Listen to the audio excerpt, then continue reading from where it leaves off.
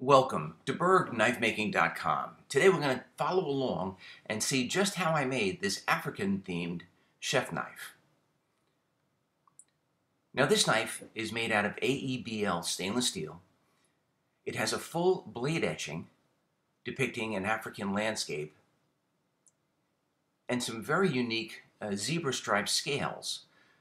The scale material was actually cast by my friend Brad Hunt, and I segmented those with some African blackwood.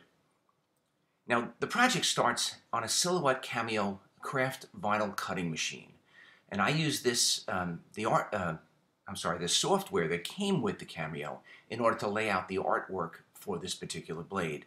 I just made sure that none of the lines overlapped, that everything was proportionate to the blade. And I played with this for a good amount of time, to the point where both my customer and I were happy with it. The Cameo then cuts that out onto self-adhesive vinyl. I took that whole sheet of vinyl and I'm just marking where I want to place that whole sheet on the knife. Now, some of my projects, if you watched other videos, I'll take individual elements off the vinyl and place them on the knife. This time, because of the detail, I'm going to place the whole vinyl right onto the blade, and then I'm going to weed it or pull off the sections that I want to have etched. The first step in the process is going to be to cut along the top edge in the front and the back, and also the bottom. Give me 3 points of reference to mark the location of that vinyl, where I want to place it exactly on the blade. And then I'll use clear contact paper. And I'll place the clear contact paper over the vinyl, and I'll peel off the backing. So that right now the black vinyl has clear contact paper adhered to it, and I'm just peeling the backing. You have to be careful because sometimes some of these little pieces will want to peel with that white backing. I just use a razor knife, just make sure that they stay down.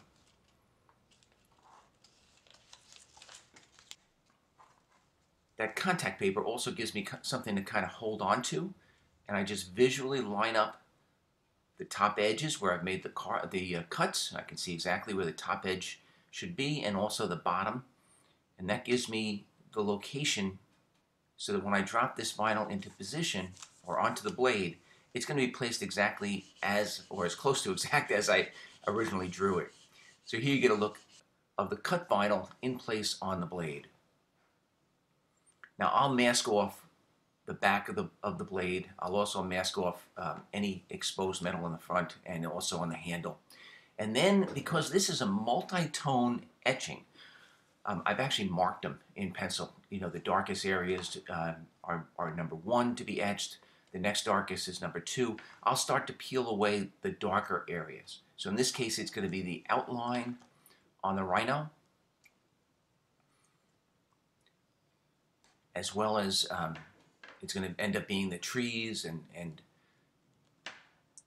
the giraffe, some of the other animals. So any items that you remove the vinyl from, when we do the etching, those are going to get etched. And the rest is going to be left shiny. Now, you have to take into consideration that once you remove the vinyl, you're not putting it back. So you want to etch this, but with the understanding that the next layer, you're also going to continue to etch what's already exposed. All right, so anyway, my etching plate is just basically a piece of angle iron wrapped in gauze. For stainless steel, I use an electrolyte solution, white wine vinegar, and table salt, and it's a decent amount of salt. It's hooked up to a 12-volt battery charger, automotive battery charger. 12 volts set at 2 amps. The positive has a clip that goes onto the blade, and the negative goes onto the electroplate. I heat it in 30-second increments for a total of about a minute. Then I cool it off in water and I repeat the process. And I do that 3 or 4 times depending on how deep I want the etch to be. So I'm etching in 20 to 30-second increments for a minute, cooling it, a minute, cooling it, a minute, cooling it. my fear is that I don't want to overheat that self-adhesive vinyl to the point where it loses its adhesion, and then some of the etching solution goes underneath, and that would absolutely ruin the blade. I'm just checking the heat. Not a neat process, right? There's a lot of dripping going on. Note that I've got the blade suspended on a couple pieces of wood just so that it's not sitting in fluid. And then once that first layer is completely etched, go back and just etch it a little bit more. Make sure that it's deep enough.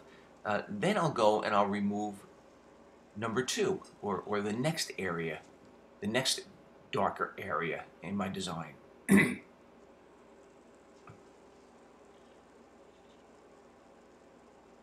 Now the layout and prep for the etching takes a lot longer than the actual etching itself. So now I'm just going to use tweezers, and/or a little knife. Just peel off the next section. This is number 2.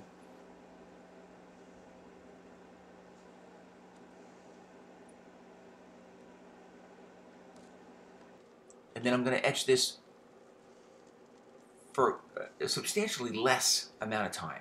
I probably want to etch this for a total of a minute in 20 or 30 second increments.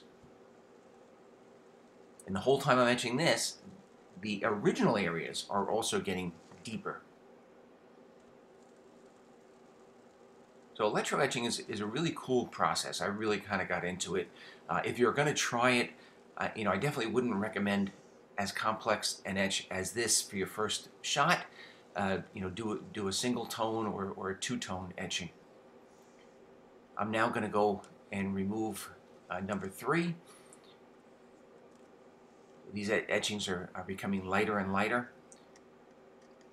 So this is going to be the sun or the moon, the clouds.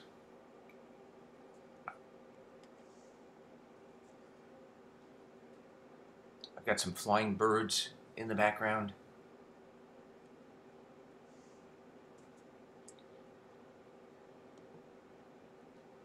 And then for this one, I'm going to use some texture. So I'm going to lay down a piece of pre-soaked gauze. That gauze was soaked in the same electrolyte solution. And all it's doing is now I'm going to etch through that. But when I pick up the etching plate, I'm not moving the gauze. So the etch is going to actually retain the design or the texture of that particular gauze, and that's what's going to add the texture into the etching, especially for the moon. It gives it a really a kind of cool look. I'm going to just repeat the process now. This is the next layer that's going to get etched.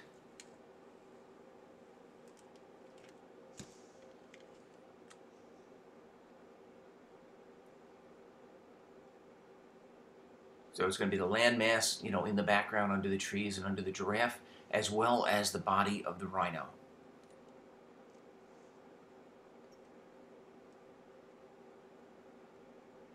And this one's probably going to be a total of about, 30 or 40 seconds worth of etching.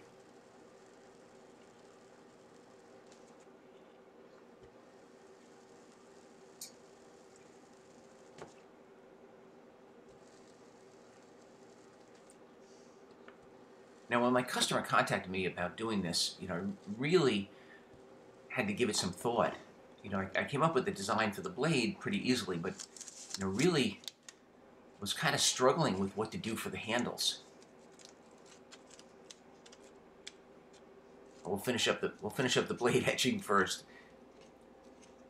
So I'm just pulling off all the vinyl. Now, after all of the etching is complete, I'm just going to remove all of the vinyl. I clean it with a little soap and water, and then I rub it down with a 400 or a 600 grit paper. And that's the first time you're really going to be able to see if the process worked or not. And this one I was actually quite happy with. Now we're going to talk about the handles. I came up with the idea of using zebra stripes. I had no idea how to make them. So I called my go-to guy, Brad Hunt, who makes custom cast knife handles.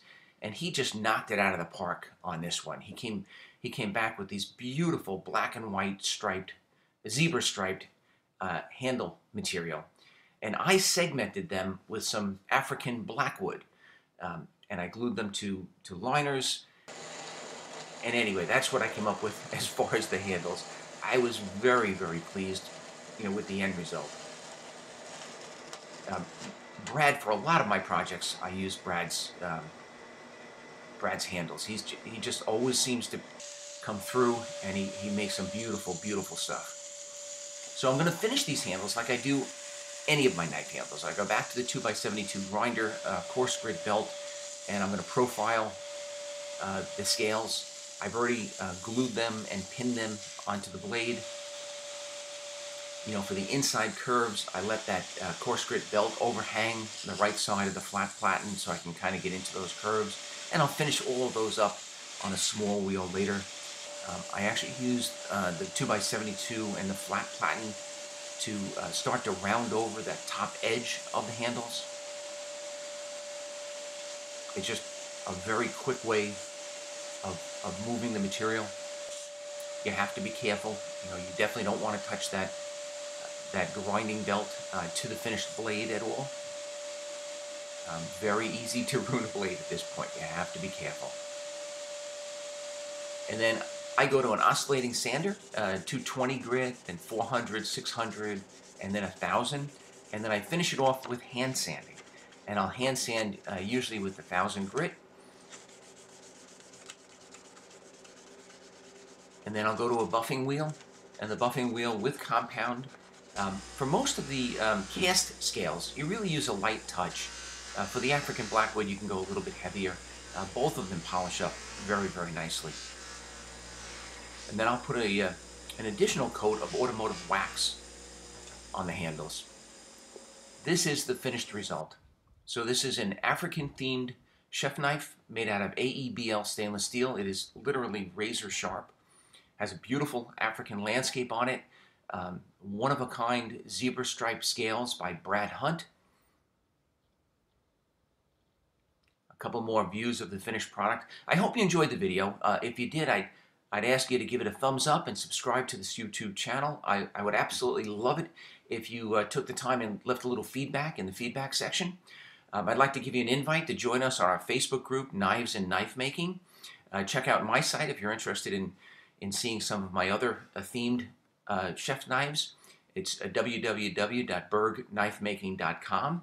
And lastly, if you're interested in learning how to make your own knives, Jason Northgard and I put out a book called Introduction to Knife Making, and that's available on Amazon.com. Thank you very much.